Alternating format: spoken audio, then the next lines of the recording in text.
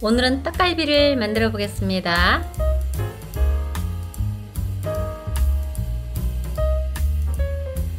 이거는 떡갈비에 들어갈 양파인데요. 얇게 채를 썰어 주세요. 프라이팬에 양파를 넣고 살짝 한번 볶아 줄 거예요.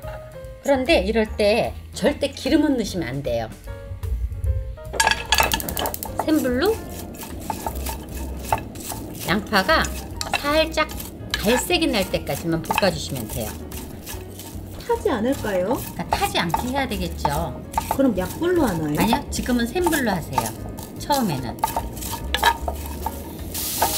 이렇게 양파를 볶아서 떡갈비에 넣으면 맛이 최고로 돼요. 양파가 이제 약간 투명해 보이죠? 네. 그러면 그때서부터는 불을 약불로 줄여주세요. 그리고 계속 볶으세요.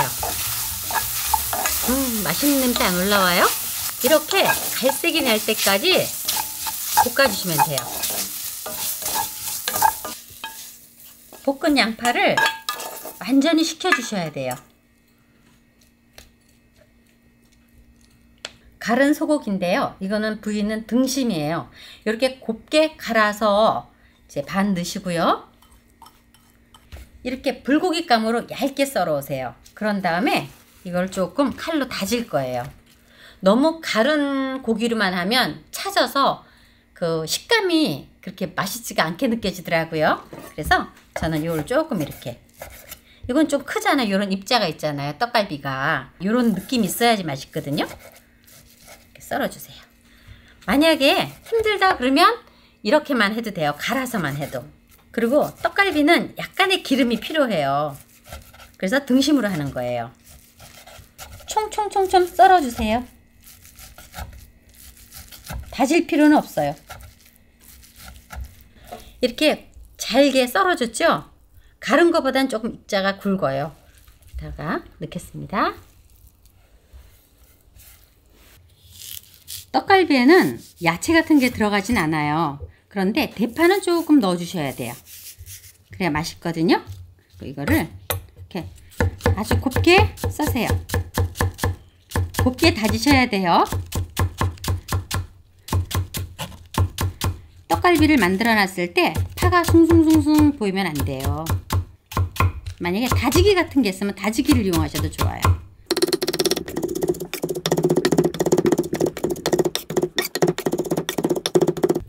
엄청 열심히 다져주시네요. 그럼요.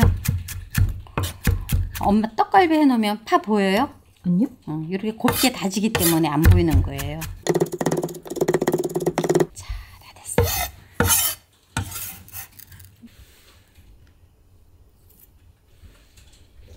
양파가 이제 다 식었는데요. 이것도 곱게 다져주세요.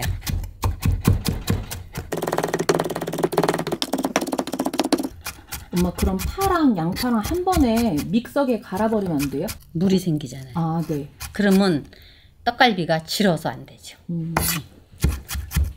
그거 정말 잘 물어봤어요. 갈면 안 돼요. 이것도 양파가 안 보이게 곱게 다져주셔야 돼요.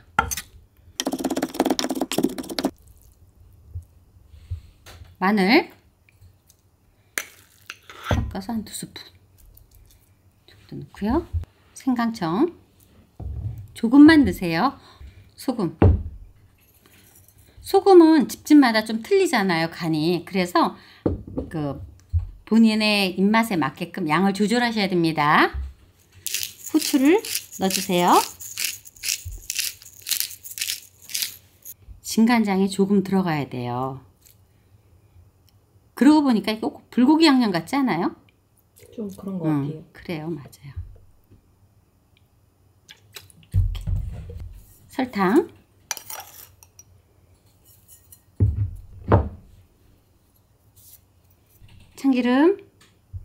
참기름이 듬뿍 들어가야 돼요. 떡갈비에는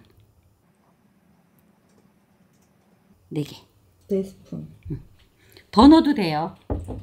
지금서부터 중요해요. 이거를 꽉꽉 주물면 안 돼요. 우리 산적하듯이 확확 주물면 안 되고 살살 이렇게 살살. 치대지 않는다고요. 이렇게 칵칵 하면서 치대면 안 돼요. 그냥 살살. 엄마가 손가락을 이렇게 피고 하죠? 네. 이렇게 살살. 요때 간을 한번 보시면 참 좋아요. 다 됐어요. 만들어서 구우면 돼요. 요렇게 잡아갖고 요거는 약간 테니스 공만 해도 돼요. 그리고 뭐 요거보다 조금 더 커도 돼요. 근데 너무 크면 굽기가 나쁘잖아요. 익히는 시간이 있으니까. 그래서 크게 하면 안 된다는 얘기예요. 조금 작게 하셔도 되면 조금 작아도 돼요. 살살살살 표면만 이렇게 반질반질하고 이쁘게 만들어줘요. 꼭꼭 누르지 말고.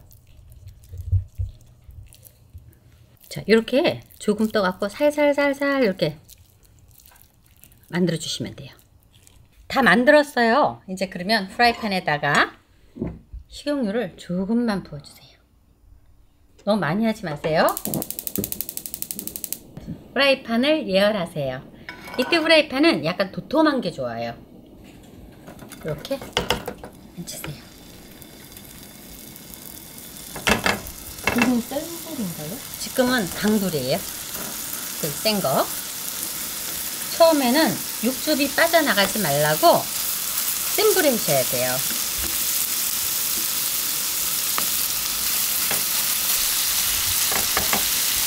처음에는 센 불로 했다가 이제 뒤집잖아요. 네. 그 앞뒷면을 충분히 익힌 다음에 그 다음에 불을 약하게 해서 푹 익혀주면 돼요. 한 면은 익었죠? 네.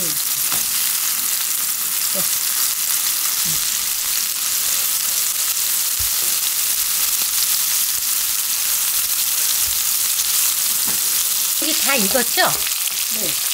그런데 속은 좀 있어야지 익어요.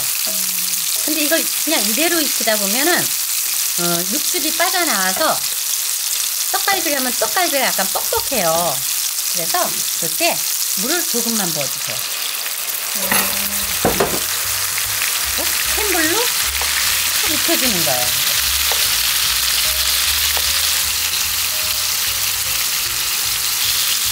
물이 다 졸을 때까지 조금 기다려 보겠습니다.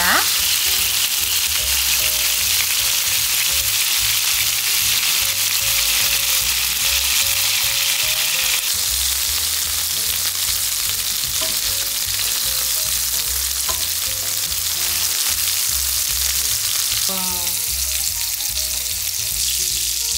예뻐요. 모양이 엄청 잘 나왔는데요? 이렇게 하면 모양도 잘 안 깨져요. 떡갈비가 다 완성되었습니다. 이번 설날에는 이렇게 맛있게 해서 갈비 대신 잡수세요. 시청해주셔서 감사합니다.